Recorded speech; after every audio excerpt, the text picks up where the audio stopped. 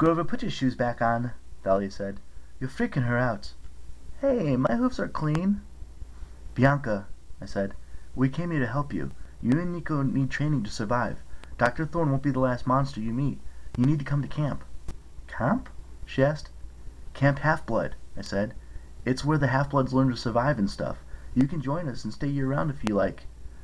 Sweet! Let's go, Nico said.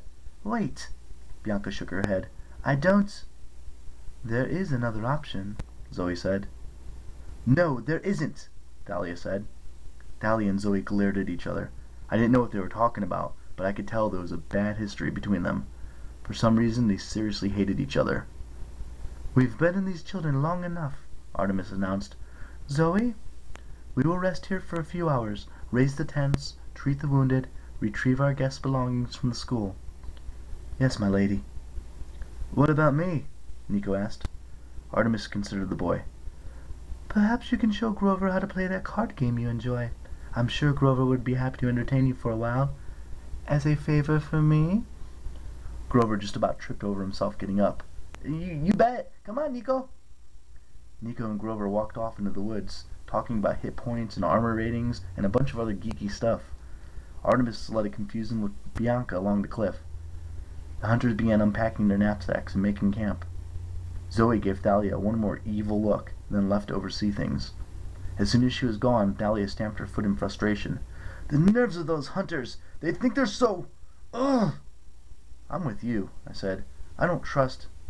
Oh, you're with me? Thalia turned on me furiously. What were you thinking back there at the gym, Percy?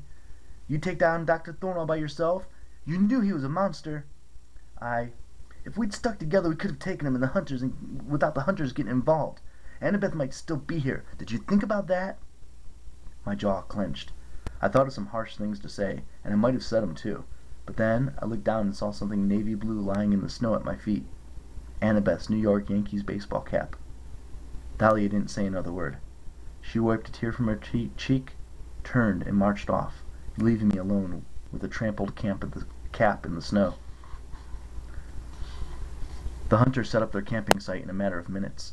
7 large tents, all of silver silk, curved in a crescent around one side of the bonfire. One of the girls blew a silver dog whistle, and a dozen white wolves appeared out of the woods. They began circling the camp like guard dogs. The hunters walked around and fed them treats, completely unafraid, but I decided I'd stick close to the tents. Falcons watched us from the trees, their eyes flashing in the firelight, and I got the feeling they were on guard duty too. Even the weather seemed to bend to the goddess's will. The air was still cold, but the wind died down and the snow stopped falling. It was almost pleasant sitting by the fire. Almost.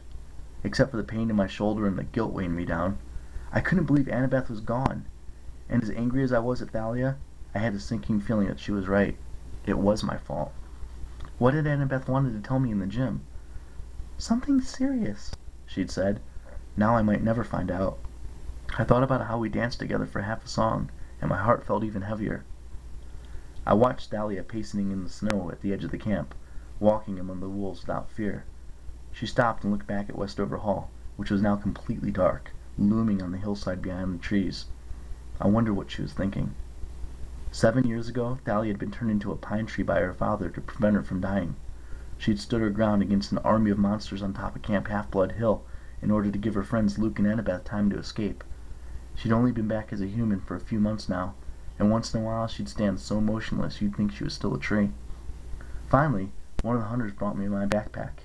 Grover and Nico came back from their walk, and Grover helped me fix up my wounded arm. It's green, Nico said with delight. Hold still, Grover told me.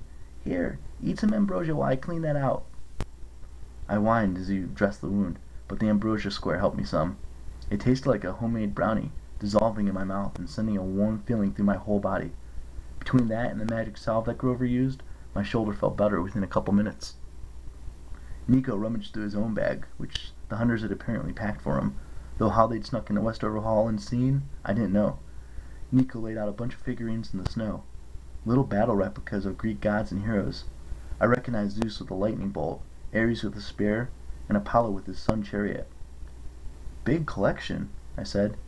Nico grinned. I've got almost all of them, plus the holographic cards. Well, except for the really rare ones. You've been playing this game for a long time? Just this year, but before that... He knit his eyebrows. What? I said. Forget it, it's weird. He looked unsettled, but that didn't last long.